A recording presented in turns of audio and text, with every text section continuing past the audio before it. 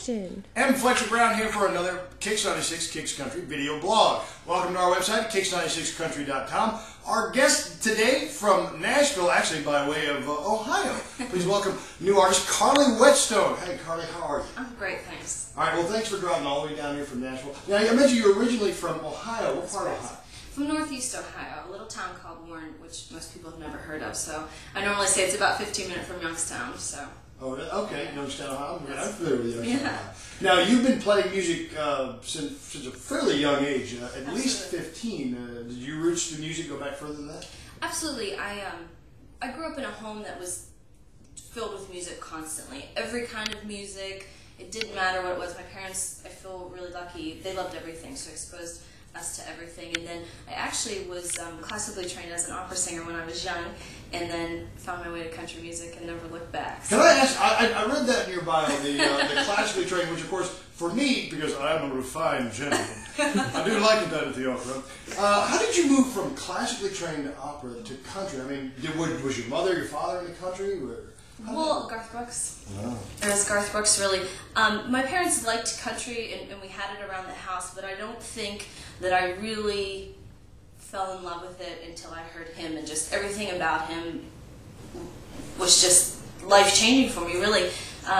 His delivery of songs, the thing I most admire is the way he can one-on-one connect with people. I always found it amazing, when you'd watch his specials on TV, there'd be hundreds of thousands of people in Central Park, but the person all the way in the back literally thought he was singing to them, and that inspired me and just fascinated me and made me just a huge fan of his and his work. Garth Brooks is a truly dynamic personality. Have you ever had a chance to meet Garth? Or? No, I think that if I did, I would probably just really embarrass myself. So it's okay. I did the same thing when I met Shirley. It's all right.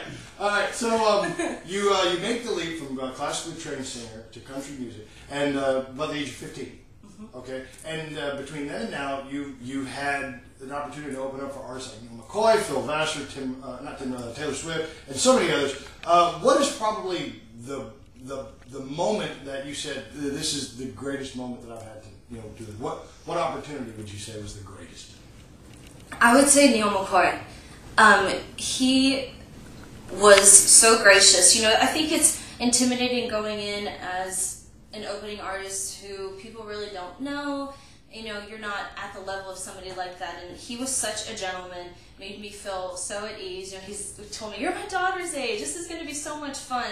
And then once he took the stage, was so gracious, said the kindest things about me. And in that moment, it was so great to have the feedback of somebody that's been there and done that maybe I really can do this, maybe I am good enough. So it was really an incredible moment for me to have, just the recognition from him and I felt really great during the performance, but to have that reflected through his statement meant the world to me. Oh, I'm sure. Neil McCoy is a wonderful, He's wonderful a great, artist. great man. So when did you decide, you know what, Ohio's just not going to be my home forever. I need to move to Nashville and make this happen. How long have you? The first time I went to Nashville. I went the first time actually at 15 to start, just getting familiar with the talent. I knew that I wanted to be in country music. Really, 15 really was the age that it was. This is my home. This is where I have to make this work. So I knew obviously I wasn't going to move at 15. But I wanted it to be a very smooth transition. So I started going to Nashville 2 and 3 times a year, and then, up the visits more and more, and then moved there about 4 years ago. Just because, it just felt like home to me. It really did. It wasn't like, oh my gosh, I'm leaving. Yeah, was it weird to leave my family? Absolutely.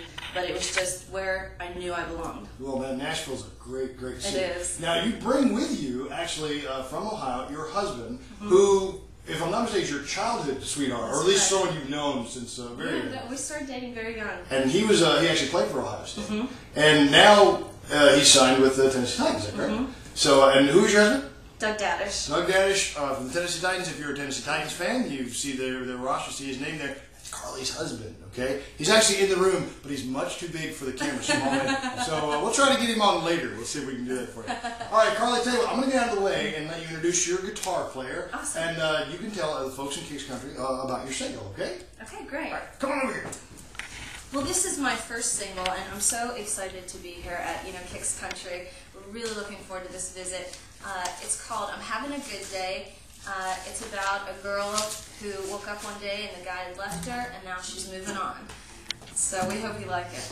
And this is the wonderful Scott Whitehead. Hey. He's going to be playing guitar and singing backgrounds.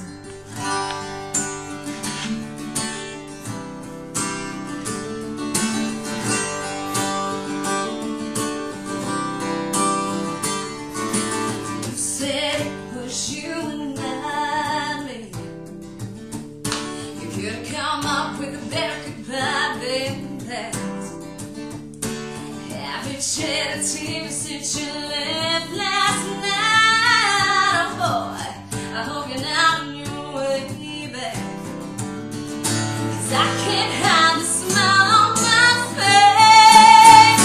I'm having a good day now that you're gone. Sipping champagne with my radio on, dancing in my daisy Duke shorts. I caught the eye of the guy next door.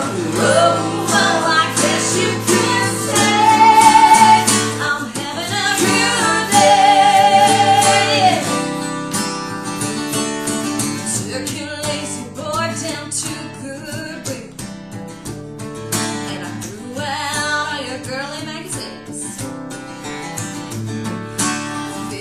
trip in the kitchen sink all by myself. Oh yeah, it wasn't hard as you said it would be.